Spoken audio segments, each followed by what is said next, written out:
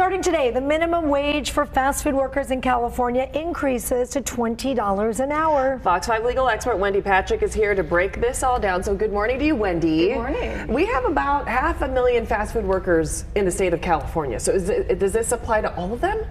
Well, you have to define what a fast food worker is, and that's important, and it goes into effect today, but this is no joke for some of these employees who have been waiting for this for some time. Now, it's already true, cost of living is high in San Diego, but in California, you know, statewide, it's also true that this is one of the states that we already have a pretty high minimum wage when you look at the national average.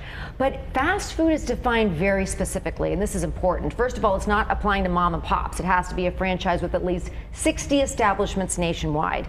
Secondly, it's got to be that kind of a restaurant, if you will, that offers table service right there, immediate consumption of the food, or you take it home and eat it, or you eat it in your car, like we see a lot of people doing.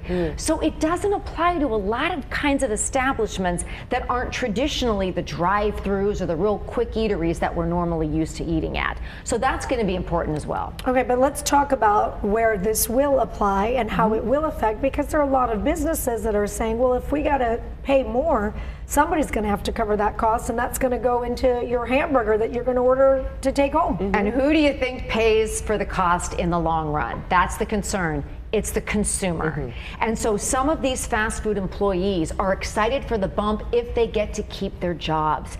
That's what they're worried about. That's what the employers are worried about. They don't want to face firings or furloughs, much like they did during the pandemic, because now that your hamburger costs $10 instead of $7, you're going to go somewhere else, or guess what? You're going to go to Trader Joe's and you're going to make it yourself. I mean, isn't that what we're all encouraged to do anyway, to eat healthy? So these are some of the very real concerns that employers have been weighing in on. And let me take that a step further. Not only have they been thinking about it, they've been acting upon it. They've been announcing things like layoffs of delivery drivers. Now, that's going to be to the benefit of Uber Eats and the other delivery services, because they're going to pick up those customers. But that's not good for the often very loyal employees that were counting on those jobs to make ends meet. Okay, so two questions. So you bring up the delivery services like the Uber Eats and the DoorDashes, Postmates. So this doesn't apply to them. This doesn't apply to them because they're independent. It would only apply to the employees of the fast food restaurants when you find that definition. But even that is subject to interpretation in some cases. I'll give you a perfect example. Bread. Bakeries, the fast food exemption, they don't have to comply with this new wage if they sell bread as a standalone item. That means not a bun on the hamburger, standalone item, and they make it on the premises like Panera does. So when you go into some type of an eatery and you smell that wonderful aroma of freshly baked bread, that is not an establishment covered by the new law. Interesting. So who's going to benefit from this then?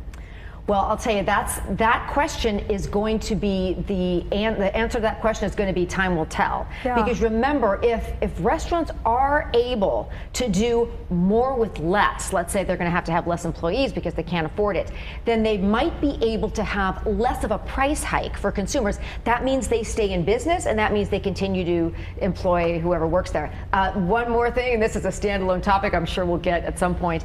Artificial intelligence may be able to take over some of the monotonous, mundane tasks that some of these workers were doing. So you may be in a position where you have less workers, but you're able to continue to manage the restaurant at a standard where they're not going to have exorbitant price increases for the consumer. They stay in business, they make money, their employees make money, we're all happy. You know, I'm the eternal optimist, but let's see if that happens, if we're able to somehow manage that. Well, you think about, like, you see all the kiosks that we have in the fast food places now, and I mean, I wouldn't be surprised. Well, I know that there are some places that have the robots now.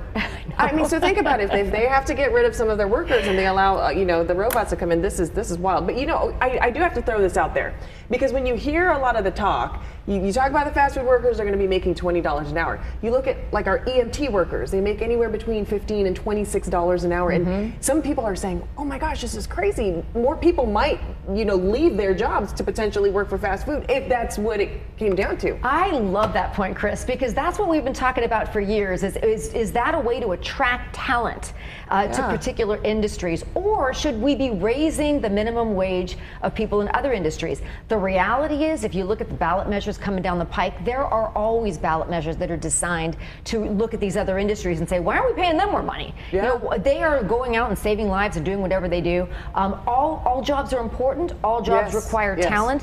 One question at the beginning of this would be, will other establishments that aren't required to also raise their minimum wage in order to attract some of those workers?